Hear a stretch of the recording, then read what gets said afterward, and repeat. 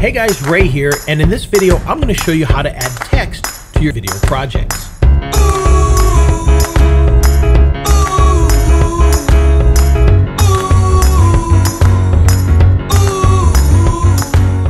Now we have a project open here, and we've got this nice background as our layer inside of the video editor.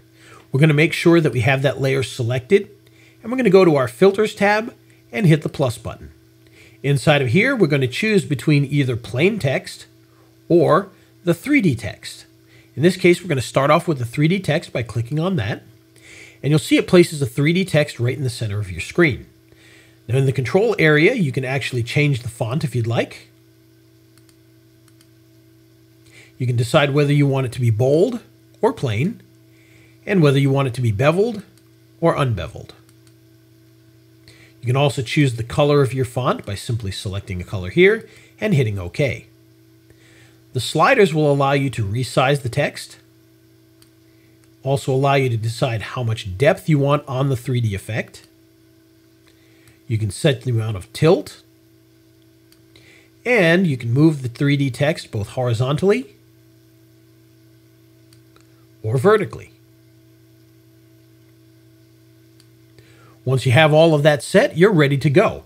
You can also save this as a preset by simply hitting the plus button here, giving it a name, and hitting OK.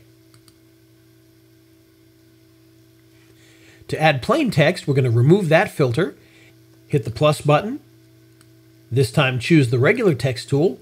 You'll see that immediately it puts a timecode in the center of your screen. To get rid of the timecode, simply highlight the timecode hashtags and put in the text that you want to use. You'll notice that as you type, it's going to resize the text to fit the box on your screen. In this case, our box fills the entire image. We can then grab the handles and resize this, and use the circle in the center to drag and move the text around.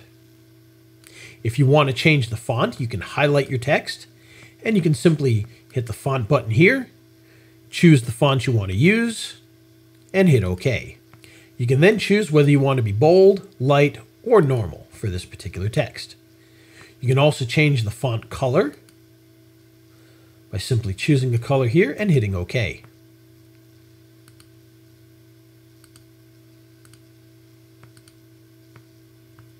You can also add an outline to your text by choosing the thickness here,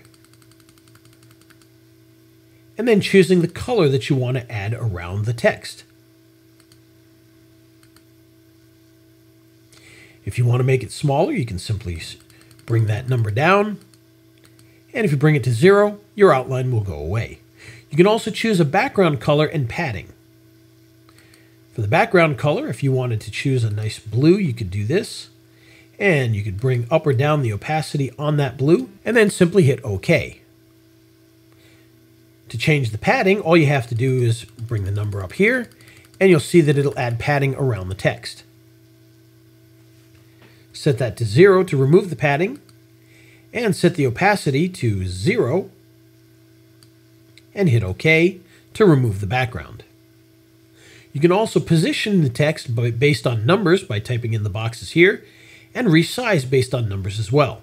You can also choose whether you want to justify your text to the left, the center, or the right. In this case, we're right inside the box here, so we're not even going to see a change.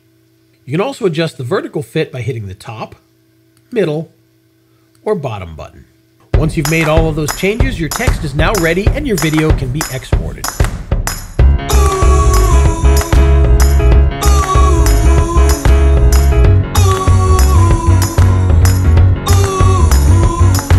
Walking down the sidewalk, kicking my feet as I'm moving to the music. Step to the beat, I woke up today, canceled all my plans, and I stepped right outside with my guitar in my hands, and the notes became loud as the sound caressed the air, and I kicked it up a notch as I strolled without a care, 'cause I'm going